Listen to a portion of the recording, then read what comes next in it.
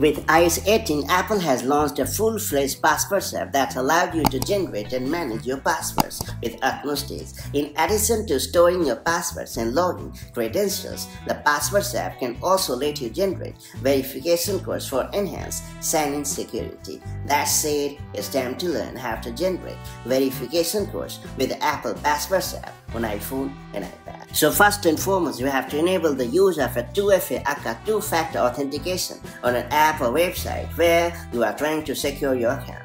Note that some sites have text message 2FA enabled by default. For the purpose of this guide, we will use the X aka Twitter app. To do so, you have to head over to the x.com and then hit the More button. And then you have to select the Settings and Privacy option. And then you have to choose Security and Account Access option.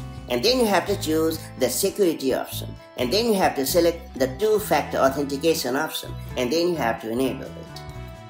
After you have successfully activated the 2FA on the account in question, you will be prompted to set up a key on your device or scan a QR code using your device camera. Now, whichever option you have been offered, follow along to complete the whole process. To get started, you have to launch the Passwords app on your iPhone or iPad. With the help of the search bar, find the account in question and then select it.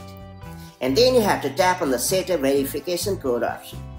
And then you have to tap on Setup Key or Scan QR Code with Camera based on your need and then follow the instructions. Once the Passwords app has generated the verification codes, you can use them to log into the website.